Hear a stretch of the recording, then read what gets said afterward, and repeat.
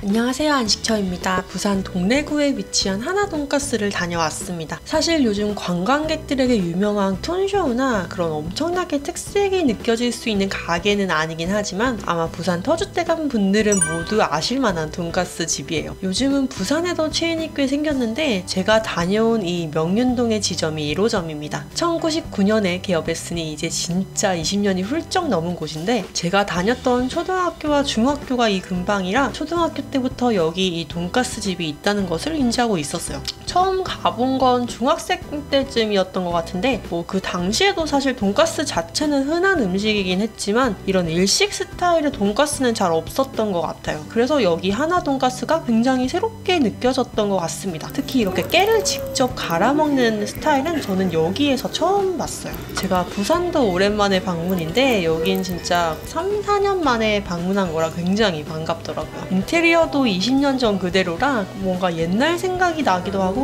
사실 20년 전이면 동네의 소소한 가게들은 모두 바뀌어져 있는데 여기는 그대로 자리를 지키고 있는 것도 신기했습니다.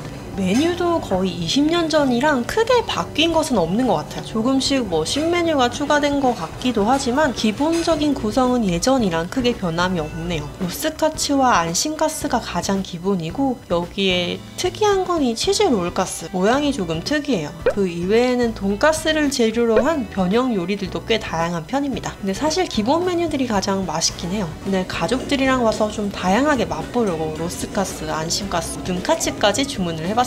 여기가 관광지도 아니고 매장이 작은 편도 아닌데 점심시간에는 웨이팅이 꽤 있어요. 딱 터줏대감 맛집다운 모습이네요.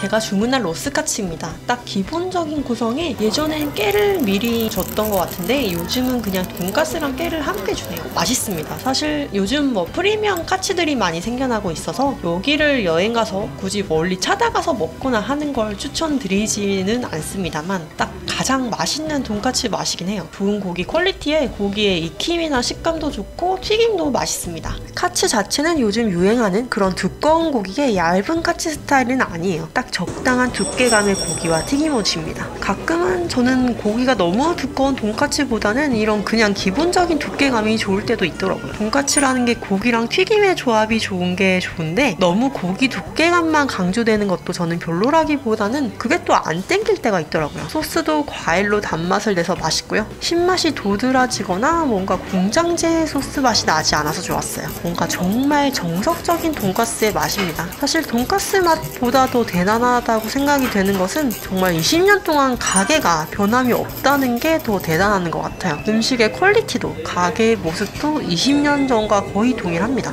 이건 모든 카츠에 나오는 생선가스인데 생선이 도톰해서 좋았어요. 안심가스는 로스가스보다는 조금 더 육질이 부드럽고 촉촉한 특유의 식감이 있습니다. 조금 특이한 건 이 치즈 롤카츠입니다. 보통 치즈 카츠 하면 모짜렐라 치즈가 들어가 늘어나는 카츠들이 많은데 이건 그런 스타일은 아니에요. 노란색의 체다 치즈가 들어간 모습입니다. 모짜렐라보다 좋은 점은 돈까츠 특유의 식감이나 맛을 치즈가 많이 해치지 않아서 더 깔끔한 맛과 식감이에요. 모짜렐라 치즈 특유의 그 늘어나면서 고소한 맛을 원하시면 이 롤카츠 말고 모짜렐라 치즈 카츠라는 메뉴가 따로 있으니 그걸 시키셔야 합니다. 양배추용 샐러드 소스는 야채 베이스인데 살짝 양파 향의 매콤함이 있어서 느끼한 돈까스랑 잘 어울리네요. 예전엔 와사비를 따로 주지 않았던 것 같은데 요즘은 또 돈까스에 와사비를 찍어 먹는 게 유행이라 이렇게 와사비까지 준비가 되어 있던 걸 다 먹고 나서 발견을 했네요. 오랜만에 방문한 하나 돈까스, 저에게는 약간 추억이 되살아나는 가게에 맛도 20년 전 그대로 너무 맛있어서 즐거웠던 식사였습니다. 부산 여행 하시면서 만약에 지점을 만나게 되면 한 번쯤 가보시는 것을 추천드립니다. 오늘도 영상 끝까지 봐주셔서 감사합니다. 다음에 더 멋진 식당 리뷰로 찾아뵐게요.